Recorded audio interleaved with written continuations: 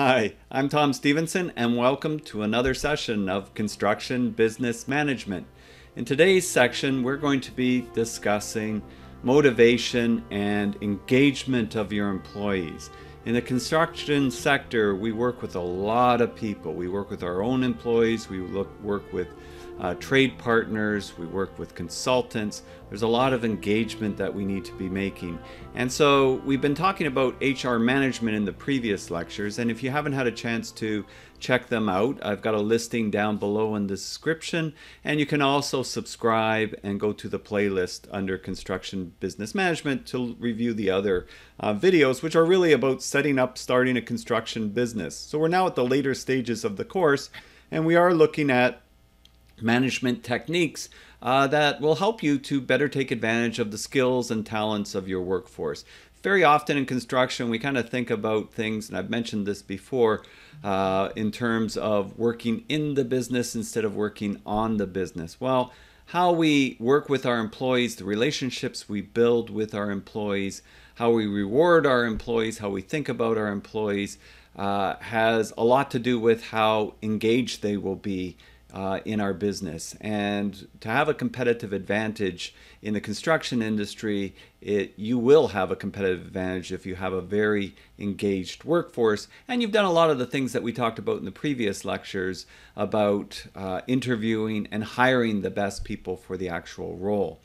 And so we'll look at some of the factors an organization should consider when trying to motivate others.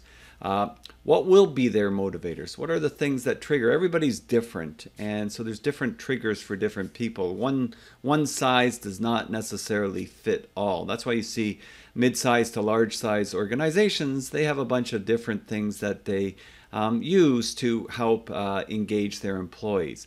And as a manager, whoever the direct report is of that individual has a dramatic effect on how that individual views the actual company as a whole. So you can work for a great company and have a very ineffective manager leader, and that can cause a lot of issues for you. And you may not appreciate just how good the company is that you're working for. On the other hand, you could work for a so-so company and have a really good manager and still feel pretty good about that company just because of the manager you've been dealing directly with. That has a huge influence on people. So leadership and management plays an important role. We're going to focus in on a little bit about some of the management theories that are out there, that motivational theories that are out there, that have been studied in organizational behavior, and how some of its application and thoughts can help you better understand dealing with and working with and engaging with your employees. In a follow-up video, we're also going to talk a little bit about some of the more current research that's been done, such as positivity theory, grit, and flow theory. So we'll look at some of those aspects as well. And we talked about grit a little bit if you took that grit survey earlier in the course. We'll hone in on that a little bit more. One of the leaders that I kind of admire that I've discussed before in the course is Richard Branson. I think if you work for a Virgin company overall, again, there's always nuances. You would probably have a little bit different kind of experience than some businesses. And I think one of the things that I appreciate about Branson is that he recognizes that not everybody is suitable for every particular job, but usually within a larger organization, if you put them, as Jim Collins would say, put them in the right seat, there's usually a good connection there. And so he says, when I started my first businesses, I didn't know how to go about all manner of different jobs, but I have a knack for finding people who did. I have no special talents for most tasks, but know how to empower people who do. Whether it was the smartest accountant, the most connected music scout, or the finest pilot, I found people who were better than me and gave them the support and freedom to flourish. So those are important aspects. You don't necessarily have to, what he's saying there is, you don't necessarily have to be the best at everything. If you can get the right people to do the right jobs, you will flourish. You will have a competitive advantage. And when we think about construction, there's so many specialities in the construction industry. Nobody knows everything about everything, right? And if they say they do, they really don't. So you want to get people that are really good at certain things, and then if you actually get that sort of team built up and coordinated and engaged, you're going to be very successful. He said, in the meantime, I learned from them and vice versa. Delegation and surrounding myself with great people have been the hallmark of Virgin's growth. So think about a typical construction business and all those people that you deal with on a daily basis. And this also holds for the trades that you work with. That's why it's equally important that you treat your trade partners really well, because you want them to want to work with you. And then you're going to attract the best of the trade partners as opposed to putting them off, and then that's going to have a detrimental impact to your business. And so we say that the importance of selection and motivation becomes self-evident. So keep this in mind as we go through this module. All right, so some of the things that we need to think about with developing potential through motivation. Maximizing your employees' benefits or capabilities. Benefits include their satisfaction levels. Well, how satisfied are they with their job? You know, if your employees, again, it kind of comes down to this: is it just a career for them, like, or is it just a job to get a paycheck? Is it a career, so a little bit broader, higher level, or is it kind of a calling for them? There's different levels in there as far as motivation. And that's where some of the motivation theories too come in, is understanding the different levels. But if you expect to get some employee loyalty, you're going to have some pretty good things in the relationship side going on with that employee. Improved efficiency. So if you really do maximize their capabilities, they will be much more productive. They will provide more quality because they'll take more pride in what they're doing. They'll have higher levels of self-confidence and self-efficacy, which means when problems come up, and they do come up in construction, they'll be better able to resolve and solve those particular issues and problems as they arise, and be able to work on it in a more collaborative basis. That will lead to higher employee retention rates. Well, if you're falling down on these ones, you're not going to retain your employees that much. And if you're falling down on these ones, they're not going to be too engaged most likely, and so you're not going to be getting the best from them. So those are important, and that will really, if you are following through with these, you will have higher levels of engagement. So there's this sort of statement here. Do you think it's possible to induce commitment by persuading individuals to expand considerable effort on an activity in the absence of a clear external reward for doing so? And so when we're saying an external reward, it's kind of the carrot aspect of, if you do this, we'll reward you with this. You know, it could be a bonus, it could be extra pay, it could be a promotion, something though that's external to the employee, and we call that extrinsic rewards, right? So would you be persuaded to be actually committed to putting in some extra effort into an activity? And you know, most people will tend to say no. Most people will on the surface tend to say that, but really, and the reality of the matter is that a lot of people, they don't have to have that large extrinsic reward. And we'll talk about that. It doesn't mean that we don't want to get paid. We do want to get paid. But beyond a certain level of pay, it's not going to have the same kind of impact. If you're trying to put food on the table, yes, it will have that impact. So if you're worried about paying the rent, or you're worried about putting the food on the table, yes, it will definitely up to that level. As it goes beyond that, meaning you feel comfortable, you're not stressed out about your job security and putting food on the table the next week, bonuses and that, they tend to diminish off. So you can just picture it, you know, if you're, and it's got kind of a little bit of a flexibility. It depends where you are, what country, what level of pay you are in. It can even differ in Canada, you know, from Toronto to somewhere much more rural.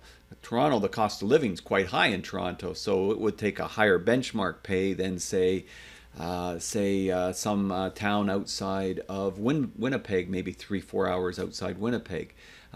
much lower cost of living, so it might not take as much for you to feel comfortable in that case.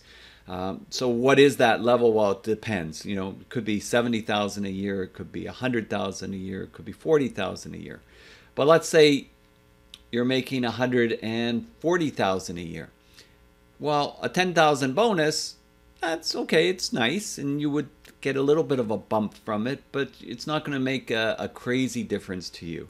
If you're making 40,000 a year and you're struggling to pay everything, a 10,000 bounce would be a quite significant bounce for you. So yeah, that would tend to have a much more extrinsic motivation for you. Basically the motivational drive would be higher in that example. Even though it's the same dollar amount, it depends in the context that it's put in. So that's what also happens with employees as well. Psychologists call this insufficient justification, unable to identify a clear external rationale for exerting effort on a task. You may believe the effort's wasted, as I mentioned, if there's not a reward or some sort of something waiting for you. But the person may determine there's some higher altruistic purpose.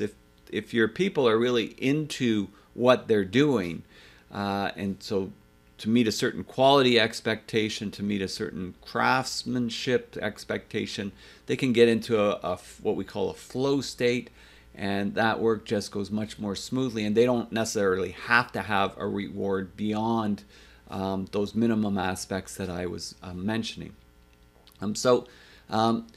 As I said, you need a certain level, but beyond that, it may not be as high for those aspects. It's always interesting too when you look at artists' work.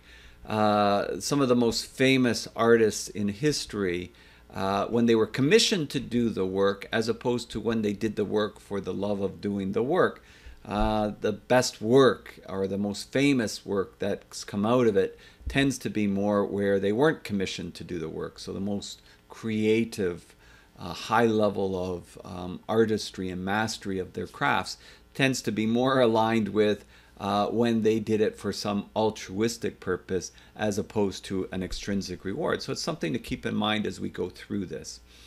So external measures as money, as I mentioned, that can have some positive effects, but it's very short-lived. That's the other thing with extrinsic rewards. So when we do performance reviews and we have our employees, definitely, they're looking for feedback, and if we're best is really to sort of separate the actual money review with a performance review on how well they're working and how well they're learning at what they're doing, because then you try to keep those two kind of separate from each other, not in the same meeting, let's say.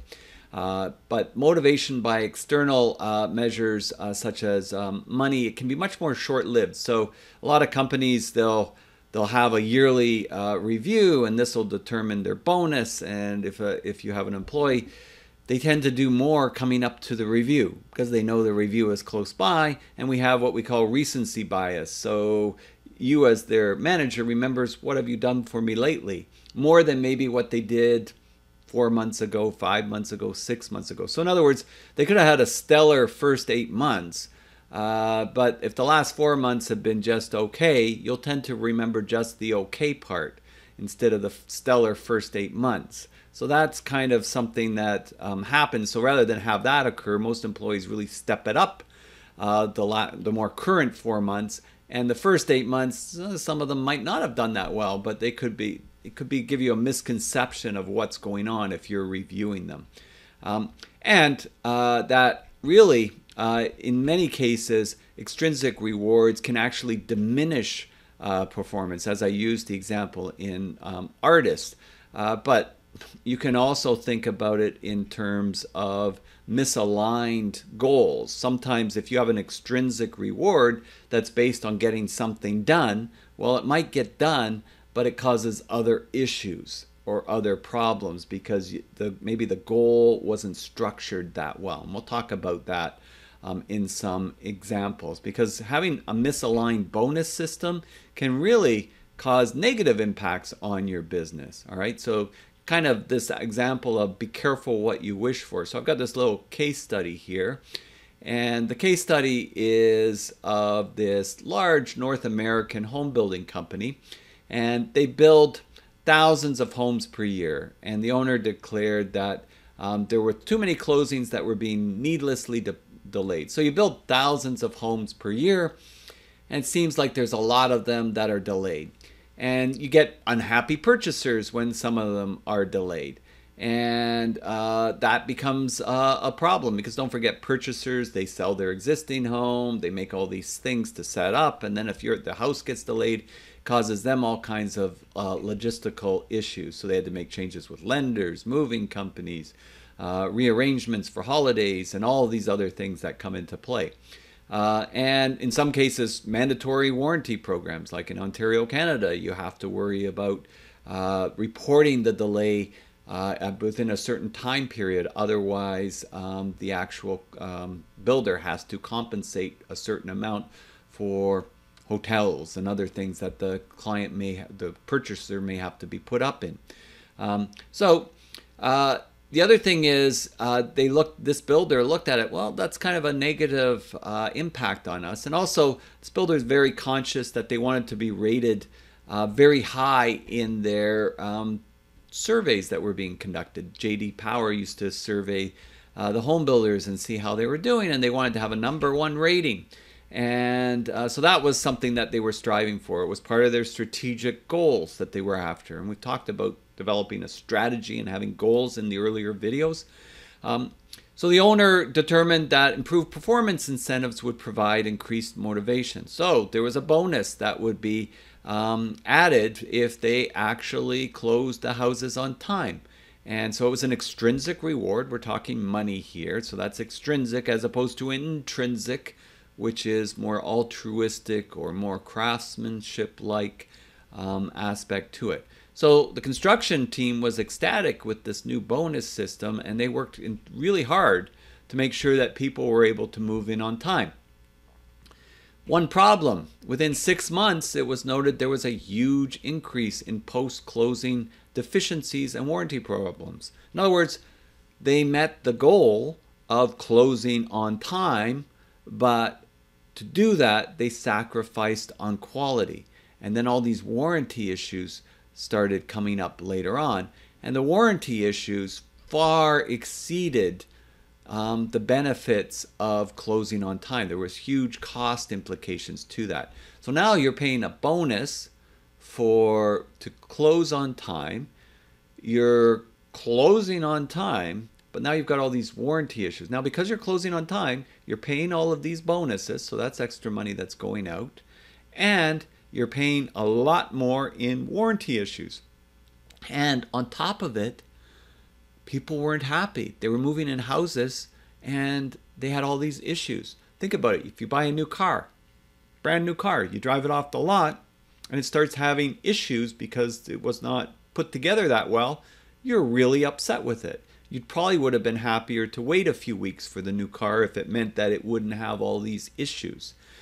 So it's kind of like that. You're living in this house and it's got all these problems. You're kind of getting fuming about it, right? It's not only the construction industry that this happens. It also happened in 2008 financial crisis, where mortgages were provided to people that shouldn't have gotten mortgages. And then, of course, later on, they couldn't pay the mortgages. And it becomes such a big thing that it almost collapsed the whole global financial system. So it was really a case of where there was a myopia, where people were just focused in so heavily on meeting these targets that they didn't see the forest for the trees. So when we think about extrinsic motivation, when you think about bonuses, be careful what you wish for. Now, if you design it and you've considered certain things, like in this particular example, the warranty services department took over all the warranty issues. So there was no moral hazard for the site supers or the project team on these deficiencies. The warranty program of the company, that department ended up taking that on. So now you're just shifting it somewhere else, and that's becoming problematic. So perhaps if it was redone, you could realign the goals so that, yes, it has to close on a certain time, but it has to have, this small amount of warranty issues. And you could have set it up too that in order to get the bonus, there had to be a clear review by the QC QA department prior to ensure that things were at the expected quality level. So there's ways of designing your goal system to try to make sure that it doesn't have some sort of dysfunctional consequence to it, which becomes important.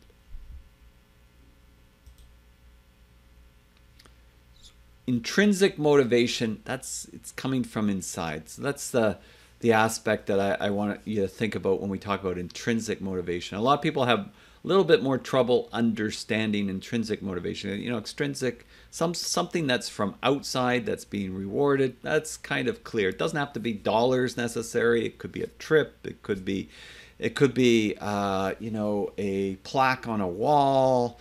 Those types of things, those are extrinsic. Intrinsic is you feel good about doing this. You feel you enjoy it. You're not, we are working, but it doesn't feel like work, right? We're in a level of what we call flow, where the work just goes. And if you're a student, if you've been a student, when you work on an assignment, some assignments, they're kind of like drudgery, but other ones, you get into it and you're working, and all of a sudden a few hours goes by and you don't know where did that time go. It just flew by.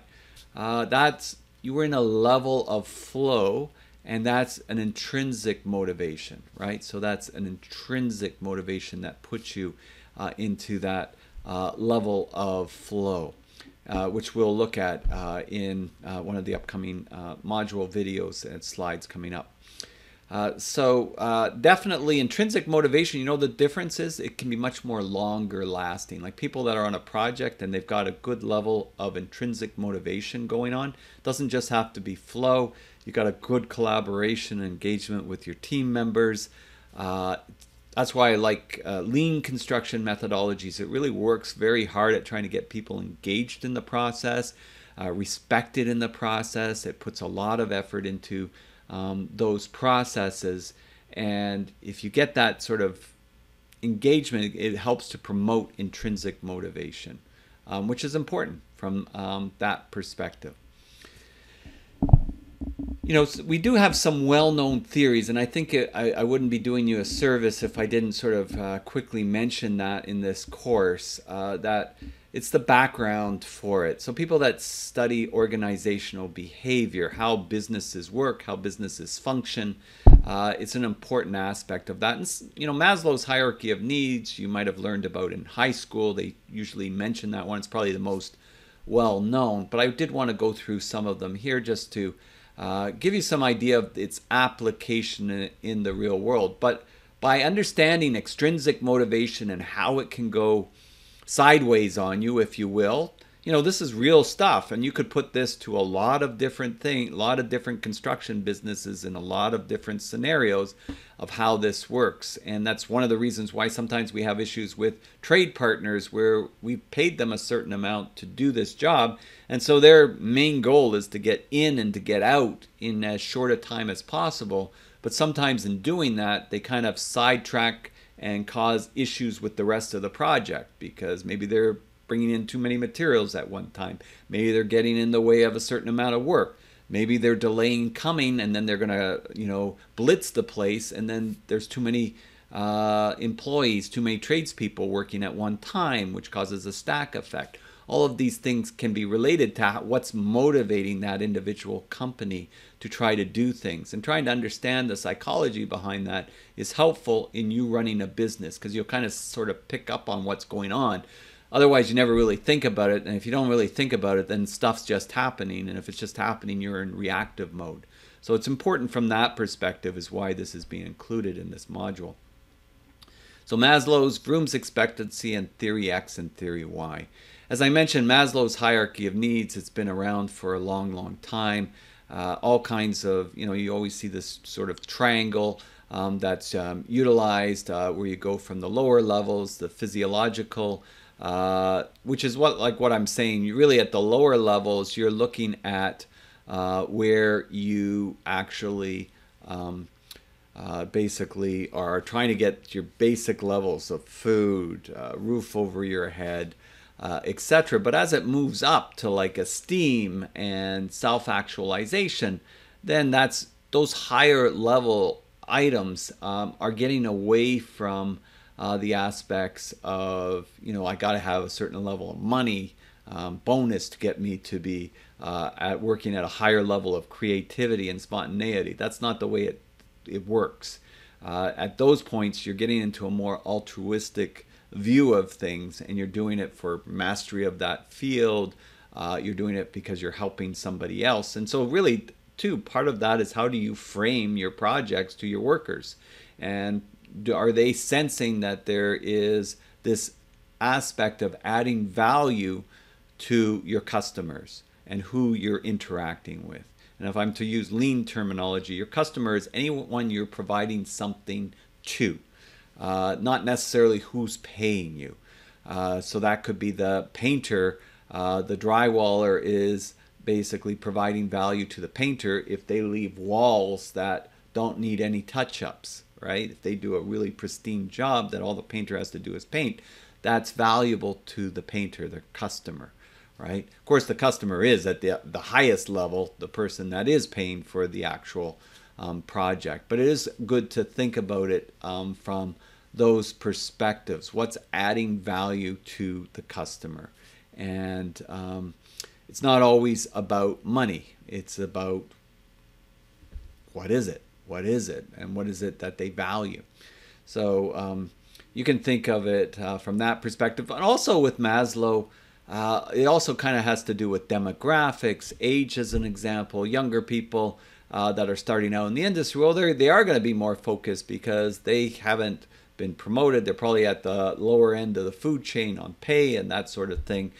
So this lower spectrum may end up being more important, right? And employment, especially when we're talking about the employment aspect of safety, and also safety on a construction project, right? If your employees feel you don't care about their safety and you're trying to cut corners all the time, what kind of loyalty are you going to get from them?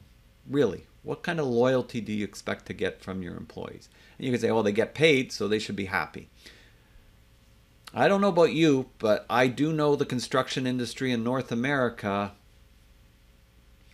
You know what? There's a shortage of workers there. And for the most part, if somebody's halfway decent in construction and they're not happy with you, it's not going to be rocket science for them to get a job with somebody else. And so wouldn't you be better if you've spent that time and effort recruiting really good people to try to nurture that workforce to be even better and to help give you and your business a competitive advantage? I'm going to say yes, it's a big advantage to do that, because there's a lot of businesses that don't do it, and they are constantly going through a revolving door of employees. Big difference, big difference. So think about that if you're going to be starting a business, how fundamentally important that is. It is really a big, important part of that aspect. Another theory, organizational theory, to think about is Vroom's expectancy theory. And Vroom's expectancy theory really looks at motivational force. All of these theories, you can look up YouTube videos, you can look at Google them, you'll see a lot more information than I'm giving here. But really, it's about what does somebody value? Do they think they can do it? And if they do it, are you going to actually follow through with them? That's what expectancy theory is all about. So there's a causative correlation between effort and performance. You'll get more effort if you structure things and provide things properly. If you really look at Vroom's, you can even go online and you'll see, if you Google it, like I said, there's a formula that you can put in place. I don't think anybody's sitting down putting a formula on this, all right? But in the theory behind it, it does make sense and you can visualize it. There's three components: valence, expectancy, and instrumentality. And valence is a fancy way of saying value. What do you value? So if I'm going to give an extrinsic reward, such as you're going to get a cruise, a free cruise to Alaska, right? If you do XYZ. Okay, so if you're in the construction sector and we make a 10% profit on this particular project and it finishes on time, we're going to send you on a 2-week cruise of Alaska, taking off from Seattle. All right. Well, you know what? For some people, that would be over the moon great. For other people, why do I want to go to Alaska? It's cold. I don't like the cold. They wouldn't value it that much. If they don't value it, it's not going to give them that extra push to really try to accomplish that goal, right? What do they value? That's where an extrinsic reward, it can get a little bit of a push from that perspective. Not long lasting, but it may be enough to get that specific thing that you're trying to accomplish in that example. So a valence could also be, well, we're going to assign you to, if you do this well on this project, we're going to assign you to this other project. And maybe the other project is a LEED Platinum building certification. And you are really into energy efficiency and sustainability. And this would be a dream job for you to manage a LEED Platinum project. Well, that would be an intrinsic reward for you. That would be an intrinsic driver, and you would really value that. That would probably get you really engaged in trying to accomplish this goal. So you would have high value for that in that case. So intrinsic or extrinsic, they can work. Now, if you're the one, going back to the original example, if you're the one that is, doesn't like the cold weather, well, maybe if it's changed and it's actually a Caribbean cruise, that might be different. Now all of a sudden it's a big deal for you, right? So, but that's what valence, you got to value it. What level do you value it at? And if you don't, then that's not going to be it. So management has to kind of figure out what do their employees value. That's why bigger companies, you usually have different things, different reward systems. It's not always just one thing. They have different things that they actually do from that perspective. So management needs to look at that. Expectancy. All right, so from an expectancy point of view, do you think that you can actually do it? Can you accomplish what you're trying to do? All right, so we said we'll give you a cruise to Alaska, and you're all gung-ho about it, but do you believe you can actually close this project and make that 10% profit on it? If you don't believe you can do it, it's going to be a demotivator. It's not going to get you fully engaged. You like it, but there's no chance I can do it. So you have to, as a manager or a business owner, try to identify these things and then find out, why don't you think you can do it? Well, because what you're asking me to do involves this other department, and this other department, they never come through. And so that means I can, even though I do everything, it's on the critical path, it's not going to happen, right? Well, that's good feedback, because if I'm the manager, maybe I could help stick handle with the other department. I could talk to the manager in the other department and make sure that this is prioritized to remove that roadblock, so now you're re-engaged. Or maybe it requires you to be really efficient at this productivity tool, such as Procore, for this to happen, and you don't even know how to use Procore, so you have very little confidence or self-efficacy that you can do that. So again, if I know that, well, then maybe we can set you up with some training so you can figure that out. So that's understanding from a management perspective to an employee perspective where there might be gaps and being able to fill those gaps. Instrumentality. Well, this is very important from a business owner perspective. If you're running this business and you say you're going to do something and then you don't do it, then you've lost all trust. So why would I do it again the next time? You know, if you say somebody's going to get a bonus if they do this, and they do it, and then they don't get the bonus, or they're going to get promotion if they do this, and you say, well, sorry, we can't really do it right now because of X, Y, Z, you've just basically taken the steam out of all future engagements from that perspective. Because they're going to say the next time you start selling them or upselling them on some big thing that they're going to get, yeah, heard that story before. So you really want to sync yourself. Don't follow through with promises you made with your employees, and that's a good way to getting nowhere. On the other hand, if you back up what you say and you keep to your commitments, then that will have a very positive impact. So it's how these three actually work together that determines motivational force, what Vroom would call motivational force.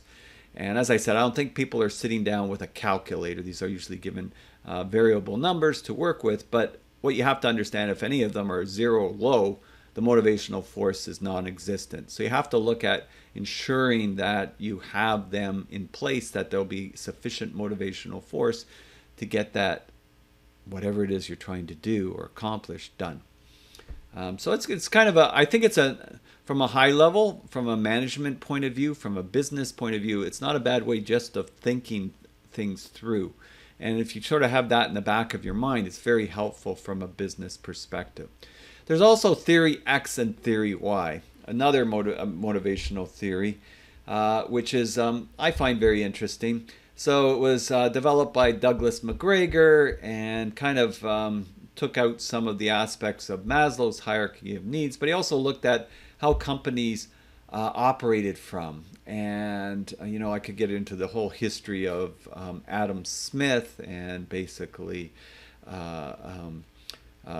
how he felt that people, Adam Smith was the world's first really modern economist, and how basically made a statement that people are basically work slovenly, like a sloth. Think of a sloth, how slow they move, unless they are given the right emoluments money. So it was really that extrinsic reward. So you got to assume if I don't pay like really bonus and, you know, watch people like a hawk, micromanage them, then we're not going to be successful. So that's theory X. That's how some people think. That's how a number of small business managers think. That's how most of North America thought in the North America, the UK, in the 1800s, right? The Industrial Revolution leading up to about 1960, in that period. And then it started to shift to more theory Y. So theory Y is different than theory X, but theory X is you really don't trust people to do the work unless they are really watched closely. Now, McGregor said that's not true, and his research said that's not true. What he said was basically companies would achieve at best mediocrity. It's not that a company can't survive, but it will not be performing at its potential, right? And it kind of follows along lines in a modern context with some of the work done by Jim Collins that we've talked about before in the course, Good to Great. Great companies are not operating under theory X for the most part. There's always exceptions. But for the most part, in today's environment and culture, in the developed world. Now, in the developing world, there's a lot more theory X going on. There's a lot more theory X, just as there was here, a lot more theory X going on.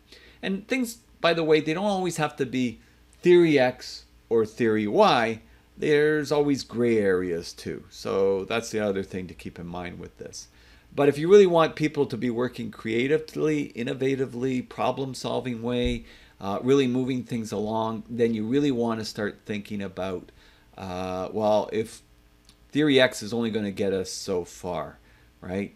Theory Y, McGregor said, offers a more accurate assessment of the human condition and a more effective starting point. It's really thinking more in terms of the intrinsic values that employees have in their work if they're given the freedom and latitude. Doesn't mean that you don't have rules and policies and other things in effect, but it does mean that you have a certain level of trust that your employees are going to do the right thing without being micromanaged.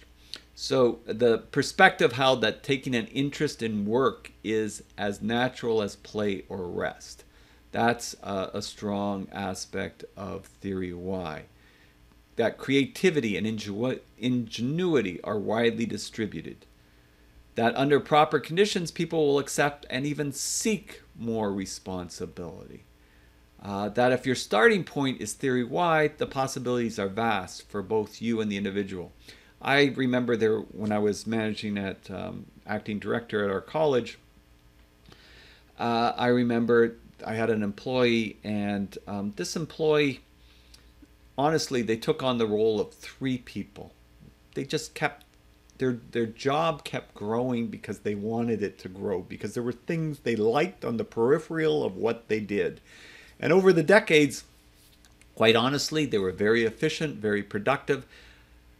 I remember the dean saying to me, well, we should be thinking about replacing this individual. I said, you're going to have to get three people to replace this individual. And the dean said, there's no way you need three people to replace one person.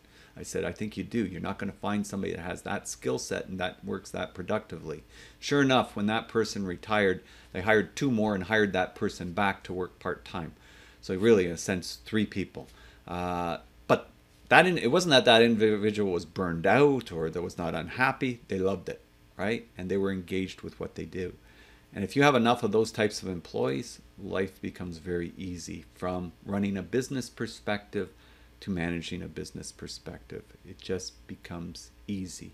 You want flow, you want easiness in your work, you run your business under that auspices, and you'll see a lot of the results that will come your way. So theory Y is a huge advantage to businesses from that perspective. And that's what McGregor was trying to say. If you want to get to the upper end of those areas, theory Y would provide a lot more of those opportunities.